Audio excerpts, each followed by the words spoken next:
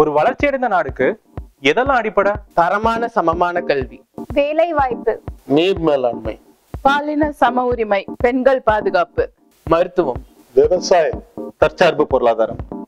5ஆம் வகுப்பு வரைக்கும் எங்க ஆசிரியர்களும் எங்க பெற்றோர்களும் எங்களை படிப்பாங்க. அதுக்கப்புறம் எங்களுக்கு பிடிச்ச பாடத்தை தேர்ந்தெடுத்து படிச்சு நாங்க ஜெயிக்க போறோம். படிச்சவங்க படிக்காதவங்க அனைவருக்கும் அரசு வேலை. இனி படிக்காதவங்களே இல்லை என்பது அடுத்த வேலை. குடிநீரை அரசு தனியாருக்கு தாரவாத்து, காசு கொடுத்து தான் குடிநீரை வாங்கி குடிக்கணுங்கிற இழிநிலையில மக்கள் தள்ளப்பட்டிருக்கிறாங்க.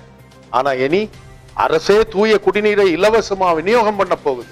பெண்களுக்கு 33% இடஒதுக்கீடுன்னு பேசிக்கிட்டாங்க. ஆனா இதுவரைக்கும் எதுவுமே நடக்கல. ஆனா இப்போ சம உரிமை பெண்களுக்கு கிடைத்து விட்டது. எங்களின் பாதுகாப்பும் உரிமையும் உறுதியாயிட்டது.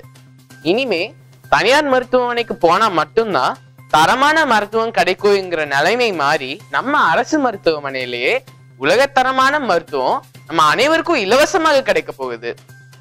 விவசாயிகள் இனி கடனாளிகளா இருக்க போறதில்ல. விவசாயம் அரசு தொழிலாக போகுது. ஆடு மாடு மேய்த்தல் அரசு தொழிலாக போகுது. விவசாயிகளுக்கு ஓய்வூதியம் கிடைக்க போகுது.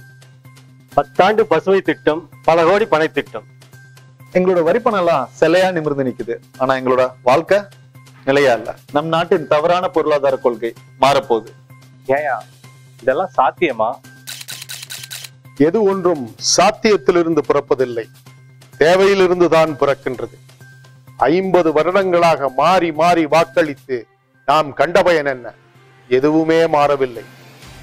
புரட்சி என்பது தலைகீழ் மாற்றம். நாம் தமிழருக்கு அளிக்கும் ஒவ்வொரு வாக்கும் புரட்சியின் விதை. வெல்லப் போரான் விவசாயி.